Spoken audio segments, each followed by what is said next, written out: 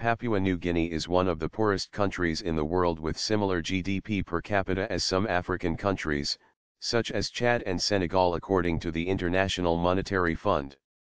Despite this poverty, it is richly endowed with natural resources, but exploitation has been hampered by the rugged terrain and the high cost of developing infrastructure.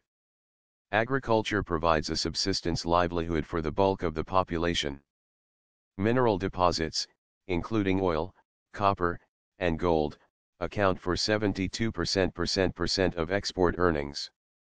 Budgetary support from Australia and development aid under World Bank auspices have helped sustain the economy.